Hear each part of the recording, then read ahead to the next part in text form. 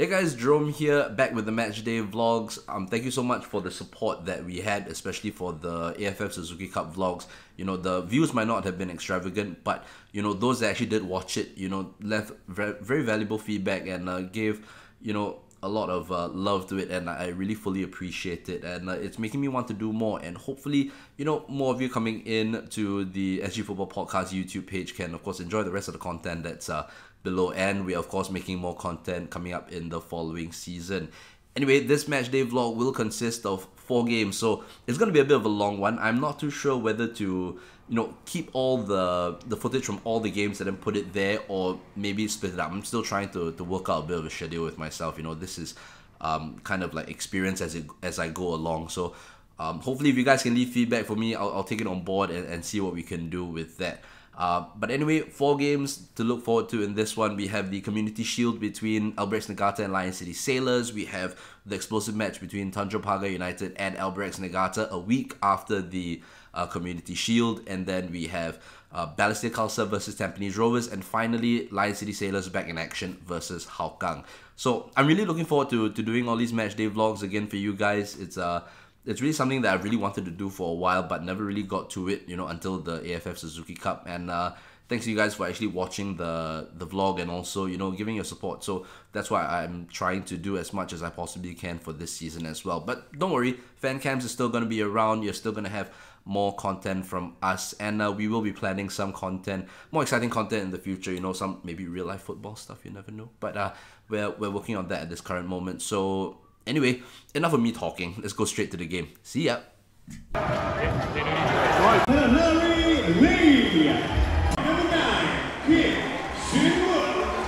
First half done here. 1-1 right now. Talanari Lee with the penalty in the 14th minute, and Kim Shin-wook scoring the goal on the 41st minute after a good cross into Jelly. What do you make of the first half overall? I have to say, the 1-1 scoreline is against the run of play. Albirex had most of the fair share of the good football at the very least. Yeah. I think on the first half, LCS was defending a bit too deep, a bit narrow as well. Albirex always seemed to have a spare man available whenever they had the ball, especially down the flanks. So they kind of improved defensively, LCS, in the second half of the first half, or second part of the first half rather. But still, the equalizer was kind of gets around play. Yeah. Is it more of LCS not playing up to their standard, or is it Albirex actually pushing them to like a better performance? I think it's somewhat that, but also Albirex, I think it's a more tight-knit team. You can see that, you know, they've been playing together for a long time. LCS still seems like they still have a lot of gelling together that needs to be done. And that definitely plays into, you know, how it be. Hopefully a bit more improvement in the second half. Well, you know, it's still a toss-up to me, but I still think, you know, Albirex will edge it at the end. Honestly, I actually think also maybe Albirex to edge it at the end. I mean, I don't like to predict, but, you know, for all we know that could happen because they've been playing well. LCS have yet to really gel together. I think it will take a little while longer for them to gel, but this Albirex side definitely doing great things. And he's second in the match, scored by number 9, Kim Shin-wook. What a goal that was. My goodness, the acrobatics in a tall guy like that. Kind of Peter Crouch-esque. Kind of scissor kick, bicycle kick goal. And it's 2-1, 88 minutes. Looks like the game is all over. And it's 2-1 to Lion City Sailors. Kim Shin-wook with a double. Diego Lopez coming on, really making a difference, providing the cross for that goal. And Anu as well, coming on in half-time, really proved a very big difference. You know, is able to give that midfield a lot more stability. And didn't see much of Albirex pressure in the second half, though they did have a couple of chances, which Hassan Sani made a couple of brilliant saves. So all in all, good victory for Lion City Sailors. But you got to say they do have to improve leading into the ACL campaign, because you know that first half really wasn't great from their perspective. But Albirex really looked good, and but the second half they tired out for sure. So all to play for this season is gonna start. It's gonna be amazing. First title of the season goes to Lion City Sailors. Let's see where the season takes us, baby. Woo! First match day of the season here at Jurong East Stadium. Albirex Niigata versus Tanjong Pagar. Excited for this game. It's gonna be a good one. Of course, we did see Albirex losing the Community Shield game to Lion City Sailors, but for most of the first half, I thought they were the better side. Just at the second half, you know, a bit of tactical changes here and there.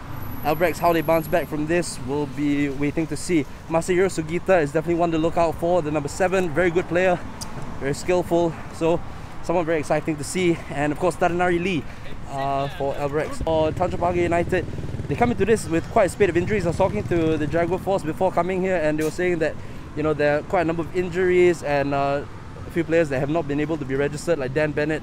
Here at the stadium, can't wait for it to start. First match day of the season, let's go! So it looks like I got a welcoming committee to greet me to the stadium. As usual, the Swan Army giving a very great welcome to me.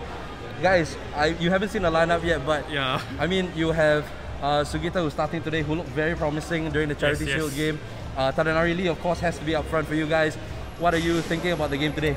For me, I think Tadanari best is behind the striker, not a striker, because at his age, he isn't that potent, that energetic as he used to be. So of course, I spoke to Kazu after the Charity Shield game, and he's hopeful that Kodai, someone who actually just passed the yo-yo test yesterday, will be able to play a huge part into this game. So hopefully we can see Tadanari behind the striker position to actually string some pass. Yeah. Okay, very good. Okay, you got some friends here. Okay, so won't disturb you guys. I gotta get back to work.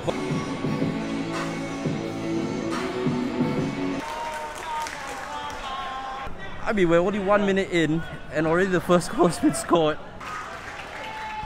Just 10 minutes on the clock right here. It's now 2-0. Ryo Nishiguchi with the second goal of the day. I mean, that's absolutely amazing. Albrechts just falling asleep at the back. Another great ball by Mirko Sugic. And Ryo Nishiguchi with the finish. I mean, what a start for Tanjong Pagar. I mean, I don't think anybody could have seen this coming for sure. I mean, the ominous O's from the crowd just came because there's been lightning going on, and the lightning warning system still hasn't gone off yet. Hasn't gone off yet, right? Oh boy. Alright guys, here with Deepan, of course, from the final whistle here. Dude, Deepan, what a first half that was. I mean, within the first few minutes alone, there were 2 great goals by Rio. What do you make of the first half so far? A shock. I mean, I came here expecting Tanjong Pagar to be on the receiving end of a thrashing. I mean, clearly you saw on the bench, they only named 4 substitutes, 2 of which were goalkeepers. So from that you can see that, you know, they're not at full strength at all for whatever reasons. And wow, what a half. You know, I think Tanjong Pagar controlled the half fairly well. I don't think Albrechts had much of a good chance to get a goal. I'm not sure how the second half will pan out, but for the first half, what a shock. I'm still reeling from the shock, I would say. I think we were all in the crowd just like wondering what the hell was going on, because like within like the first 30 seconds, bam, Rio with the first goal, and then suddenly the second goal went in. I mean, sorry, I tell you what, you know, we've had a lot of talk of Tadanari Lee, Shin Wook and Lester and all these other foreigners. Not much said about Mirko Sugic, but what a half he had. 2 assists, both for Ryo Nishiguchi, and I thought he controlled the half, you know, not just attacking wise, you know, where he provided 2 assists with very good interplay with the other players, but defensively he tracked back a lot, he recovered a lot of possession. What a signing he's looking like even in the first game of the season. Yeah, that's the thing, that midfield pivot of Rishuto and Sugic as well, but the vision from Sugic, especially for the first 2 goals, absolutely amazing, and second half is definitely going to be great. But what do you make of the local signings, the local players, Rushaidi and Shukri? They've actually looked into it the first half, you know, they were going after every ball, making sure they get to it first. Yeah, and not just them, I think even Fatullah, I mean, he's playing in an unfamiliar centre-back role today. I was surprised by that. He's playing right smack in the middle of the back 5, I would say. He's shown calmness, he's shown maturity in his gameplay. We saw a lot of that from central midfield last season. Not easy to come into the first game of the season against a team like Albrechts and play at centre-back. He's done well, and like you said, all these locals, even at the left wing-back position, Akari, I think he's done superbly in this game so far. So a lot of standout individual performances, but where it's working for them is they're working as a collective as well. Interesting to see whether they can keep up for the whole game, because like I said, you know, their subs bench is not filled. Whether they can get enough players on to replace those who are tired is going to be interesting to see. I still think Albrechts have got much more in the locker to provide for the second half, and it'll be interesting to see whether Tanjong Pagar hold on to the lead. Yeah, for sure, for sure. Anyway guys, second half is going to come up next. Fantastic work. Anyway, catch out Deepan as well, the final whistle. So many brilliant content as well coming up from them, and I'll leave their socials in the description below. Absolutely fantastic, Deepan. Great talking to you. 89 minutes, still 2-0. And heading to an ominous defeat here for Albrechts. But what a performance by Tanjong Pagar. All over the pitch. They have been first to everything. I mean, just hear the fans going. Absolutely brilliant stuff.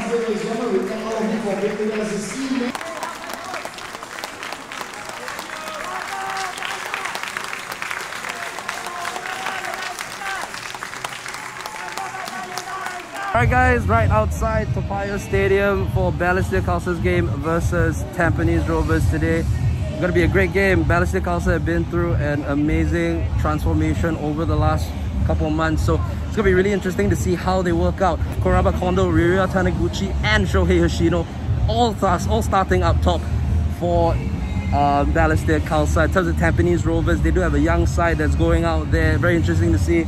Ong Yu Eun playing, Ryan Sanizal in defense, but of course you have the stalwarts like Kyoga Nakamura. You also have Boris Kapitovic, big bad Boris, right up top. So fantasy, I got him in my team, so I'm just hoping to God that he scores at least, because after yesterday with my defenders and everything not scoring any points and Emmerich Ong on the bench, I definitely need to catch up. There I got Ruben with me, of course. He's gonna be taking photos, and Dara's also on the inside, so it's going to be a really good game, and I am so excited. So from MPG, of course, supporting the Balestier boys for today. Dude, what do you think about the score today? What do you think? Balestier 2-0. Balestier 2-0. Alright, we're getting predictions already. Later, hopefully we can get it for fan cams. He's always wanted to be on the fan cams. I think it'll be a good game because, you know, you have all three of the Japanese. Yeah, all three are starting together as well, so I think it'll be a great one.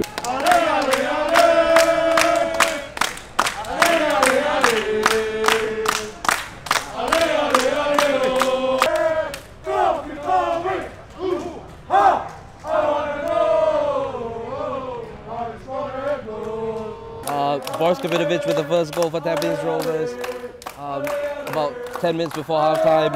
A good finish on the edge of the box, just took it like a clinical finisher, showed it right into the post and then into the back of the net. Balestier honestly have been on the back foot for quite a while, and especially in the last 20 minutes, you know, Tampines have been racking up the pressure on them, and it's finally told 1-0. Boris Kapitovic, great goal, and points for my FPL team. Yes! Well, second goal of the game coming on the edge of halftime. That's what Balestier Khalsa do not want. 2-0 now to Tampines, and well-deserved lead for them, I got to say, because they have been on, and as you can hear the Tampines fans singing, they have been pressurizing the Balestier defense, especially making mistakes, and they definitely deserve this 2-0 lead for sure. Like that, for just about a minute down in the second half, Jumbo Hoshino has scored his first goal of the season. Pretty slight Tampines defending, pretty much the story of their last season. Just to let Jumbo in and score his goal. So long way to go. Can Balestier pull off a comeback? Well, Tampines defensive woes kick them in the butt again. It's now 2-2, 57 minutes gone. Not a good look right now for Tampines. Having a very good first half, but second half, Bruno Ancevic with the goal. Right now, I've got to say, Balestier have had the better the second half. And that early goal in the second half definitely give them a little confidence.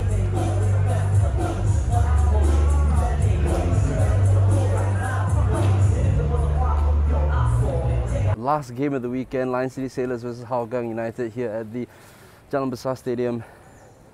A little bit behind me over there, as you can see, just walking past my favourite alleyway towards the stadium, with you can see the little mural of Jalan Besar Stadium at the back. But today, big game, Lion City Sailors versus Hougang United. Lineup's already out. 4 debutants for the Hougang side. Pedro starting up top for them.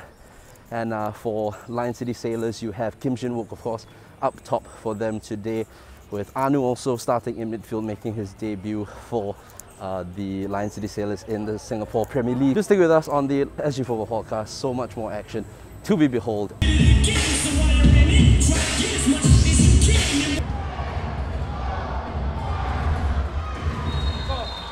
What a goal, dude! Oh, what a goal from Pedro! First time finish right there, left hand corner. A beautiful layoff, and Hassan Sani had no chance. He took it so quickly, and 1-0 right here to Hougang United. A surprise shock lead for Hougang, gotta say.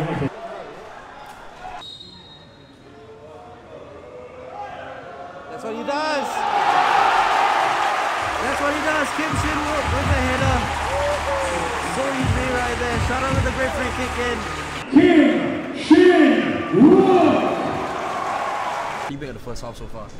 I was very surprised with how Hougang took the game to LCS right from the start. You have to give them credit for the commitment as well to playing out from the back. Right? And that takes a lot of drilling on the training ground, you know, to do something like that, to have the confidence to do something like that and the calmness to do it. For sure, and I think it's all about Kaishu in the central defense with Nazim Ahmad. I think Nazim on his debut today has been absolutely fantastic, you know. But you got to give it to Kaishu. Kaishu really exudes that calmness when he's playing out on the back. And I got to give it to Kiki Krajcek, you know. In the center of midfield, he has looked as if he's played there, like played Hougang for his whole life. What do you make of his performance? Yeah, I think having him there, it makes it a lot more feasible what Hougang is trying to do. He's like the connector between the defense and the attack. Yeah. And the way that going through him, he's able to switch the ball between the flanks very fast, which is what they're trying to do from the onset. And I think that's sort of like, you know, that put LCS on the back foot. Yeah, but that back foot, that goal there by Pedro, his first goal in the league. What do you mean? What a goal! We watching all the way, we knew it was going to go in from the moment left his foot, right? The way he took it, it's like threading through the eye of the field. So good, so good. Hassan Sani had absolutely no chance. But then after Kim Shin with the goal, I mean, it had to come because they were fighting on pressure. Sometimes it's not easy to score such an early goal. But what do you make of the overall Sailors' performance right now? It's still a bit patchy. Yeah. I think there's still some fine-tuning that still needs to be done. They've been a lot better with the crosses from open play, but still leaves a lot to be desired from you know, the tip ball situations. Especially when you have the height. Especially Pedro and Kim Shin. Exactly. What are you expecting from the second half from both teams? I don't know. I mean, I don't expect Hougang to be able to hold up this sort of intensity all the way to the second half. I foresee LCS stepping it up a bit more, but I don't know. It could be LCS by the one, you know, one carry goal. Oh, good pass back. Go! Scoring the second goal for the Lion City Sailors, number 12, Ikram Rifki.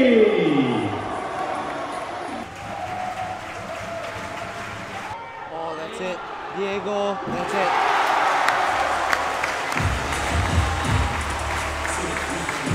That's the end of the first assist of the season. Finding Diego in all sorts of space. Hougang had a player down, but at the end of the day, Lion City Sailors had the right to play. And it's 3-1 to Lion City Sailors.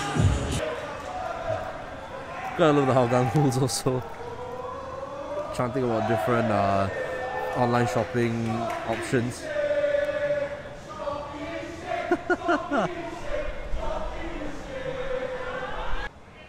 Oh, he's running through. Oh, good strike, good save again by Hassan Sani. I gotta say, Pedro has been a bright spot for Hougang United for sure.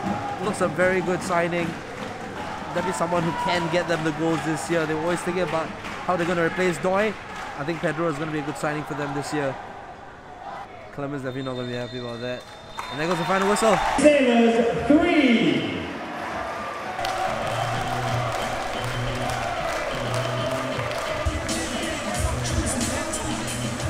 Alright, that's the end of the Matchday vlogs. I hope you enjoyed it. I know it can be a little bit draggy because of 4 different games, but hopefully, you know, over the next few months, I will improve on the vlog content and maybe cut it down a little bit to the most important points and stuff like that maybe you guys want to see. So do leave your comments, leave your feedbacks, leave a like if you want to, and don't forget to drop a subscribe to the channel.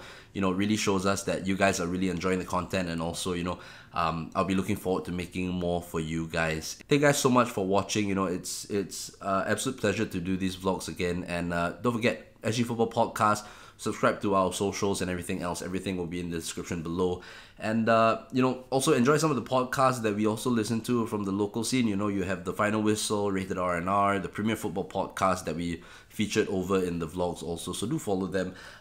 Great people to work with, and always great to work with like-minded individuals. Anyway, hope you enjoyed this one. More coming up for you guys. Remember, any feedback, comments, or anything else, do let me know so that I can improve on the content, and then, you know, hopefully more people will start to watch and realize that our local game does have something to support. And, you know, as what I mentioned in my fan cams, you know, at times, if we don't support our local boys, then who will? Just a little food for thought. I'll see you guys soon.